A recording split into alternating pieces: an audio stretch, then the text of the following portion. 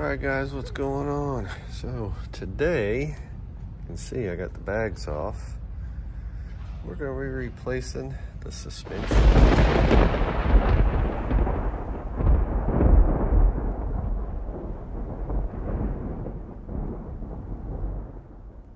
Paco over at Peterson Harley in Miami, the North Store, gave me a heck of a deal on some Ohlins. Woo! Look at that remote reservoir. Look at that beauty. God, those look good. I'm gonna be using my Harbor Freight tools here, Icon, because they work. Ain't nothing wrong with them. How you guys like my lift? Love it. Crank it up there right where I want it. Can't beat that. Let's get some Ohlins on. I don't have my tripod with me, so we're gonna have to do this in stages. But here we go, guys. So I took some zip ties and wrapped it around each one of these coils, just in case there's any kind of tension on these coils when I take this bolt out. And it actually worked. It only moved, what, quarter inch, half an inch, somewhere in there. So I didn't want it freaking popping and going, just gouge the crap out of something, you know. But yeah, that actually worked. So now we gotta remove these screws here, because this is where our bracket goes that holds our reservoir. I bought these on Amazon, and you can see the surface rust already. So I'll probably be replacing those and the shitty screws they send with it. Okay, now we got the screws out of here. They give you 2 spacers to screw into your little mount here for your reservoir. The short ones and the long one. Short ones for when you have bags, saddle bags, tour pack, stuff like that.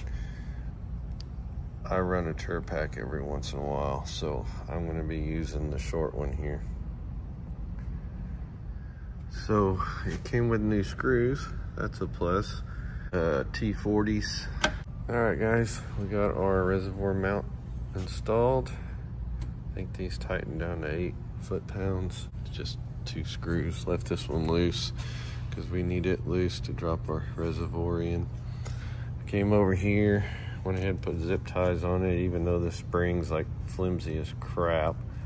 I don't know what the heck. I mean, that spring's like useless. We'll get this shock off. More than likely our rear is probably gonna drop, so I need to be prepared for that. I went ahead and lowered the bike to where it's almost touching the ground. I didn't want to get any huge surprises in case this rear drops any, and then the whole bike shakes back and forth and I'll lose it on the stand. So we'll just do that for insurance.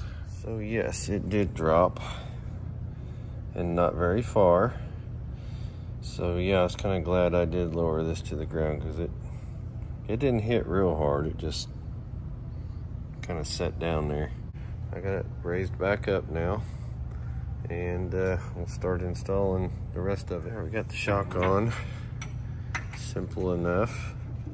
Just had to raise the rear wheel about a quarter inch to get this screw in. Well, it's just a matter of tightening these down and getting the zip tie to hold this in place, and then do the other side. All right, guys, got them both on now.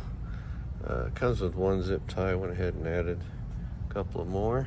Now I've got to set preload, dampering, and compression dampering.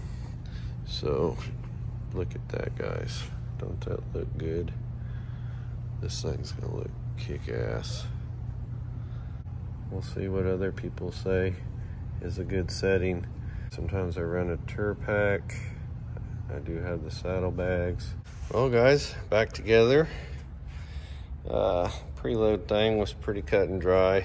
Each one of those threads on that big nuts, pretty much a millimeter. So pretty cut and dry, but it's on now, guys. What do you think? Looks pretty slick, don't it?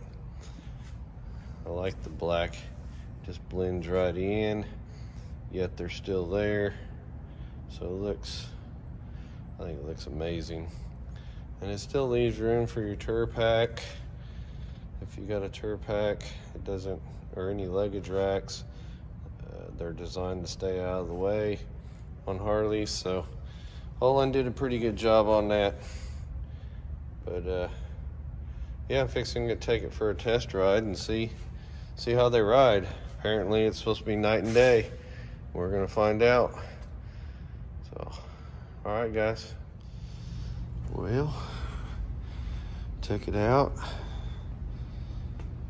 It was a little rough. Made some adjustments. No, it wasn't rough. It was the rebound. It was a little rough. So I made some adjustments.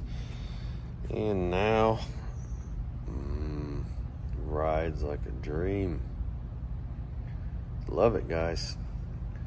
Well, hope you guys enjoyed the video, and we'll catch you on the next one.